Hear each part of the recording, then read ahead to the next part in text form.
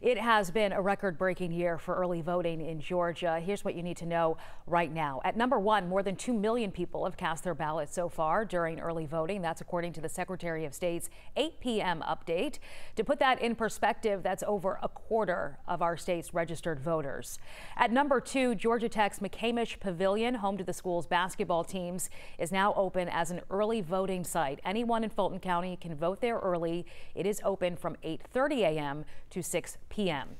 And at number three, a dual event showdown in the Peach State. Both Vice President nominee Kamala Harris and the president's oldest son, Donald Trump Jr., will campaign in Atlanta on Friday. The Biden campaign will release more details on Harris's visit later today. Trump Jr. will campaign in Atlanta and Macon. Not sure about times just yet and whether they will be happening simultaneously.